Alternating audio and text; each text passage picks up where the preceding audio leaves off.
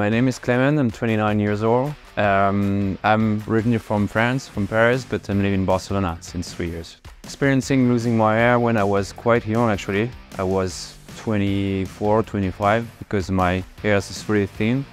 And I started noticing this when I was like in the mirror and as well on a picture, you know, with some friends. I was like, okay, I have to do something about this. So all my friends told me like I should like shave myself, and I really was not like used of that, like being bald. It's something I really want to decide, you know. If I want to be bald, I can shave myself, but if I want to have hair, I want to have hair. So I want to have the choice to choose my haircut actually. It actually is something I didn't went in my mind at the first sight because there is like a lot of products you can try. So I did it. It was not working that much, and I heard about like a friend of my dad that he did in your clinic an hair transplantation, and I asked him like if it's okay, like because I was a bit scared at the beginning, and he told me it's no problem, like they're very professional, it's one of the best clinic. So that's why.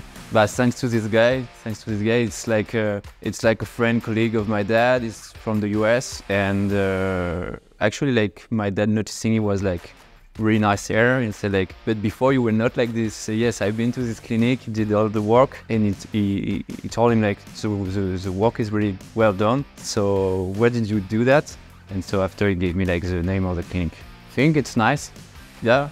It's like it's something like I wanted to decide to something like do like really natural way, you know, because I saw like on the videos like you do have hairlines like really like forward, you know. Me, I wanted something like that, keeping the natural shape. So actually I'm pretty happy of the result.